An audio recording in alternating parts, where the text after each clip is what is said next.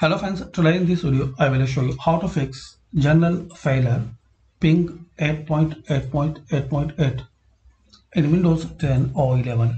So guys, to resolve this issue and you are facing some error like you are seeing login general failure, so just uninstall antivirus or deactivate your antivirus and try again.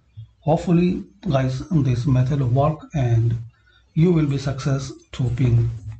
So thanks for watching and please comment this information is useful for you or not. And also guys, comment if this method not work, so we will try some another method. Thanks for watching.